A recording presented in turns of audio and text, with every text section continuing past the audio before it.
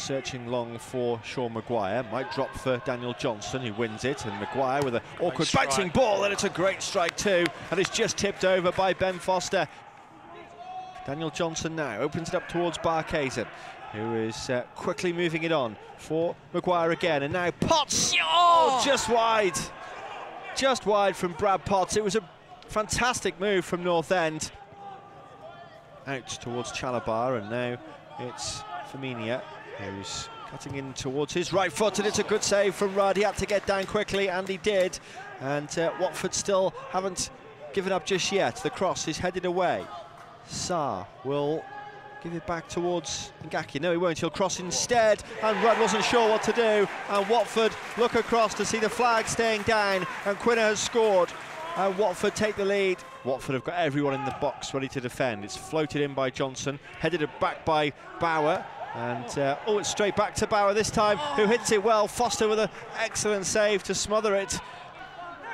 And now it's Ngakia fizzing it up towards Deeney, and here's Sarr, who was fouled there by the defender, and a clear penalty, and Jordan Storey is protesting.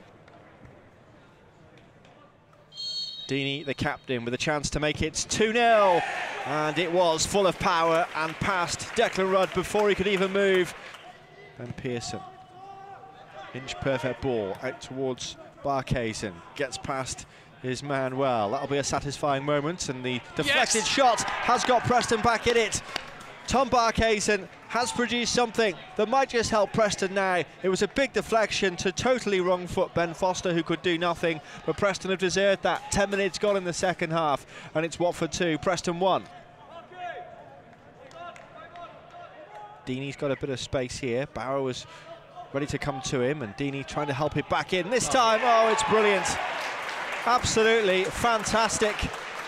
And Nathaniel Chalabar restores the 2-goal lead, but what a touch it was from Troy Deeney. Back by Preston, and for Maguire, and Daniel Johnson's running after it, and here's Rees now, trying to show what he's got in between two defenders. He's still going, Rees, and was he tripped there in the box while he's looking towards the assist, the referee, who was really well placed. Deeney coming forward again for the Hornets. And Deeney goes for it this time, and Rudd down well to make the save.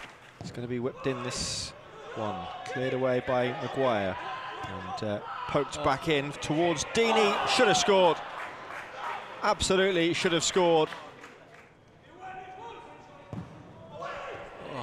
Well, it's another goal. Straight from the corner. Fired in. And Watford couldn't miss.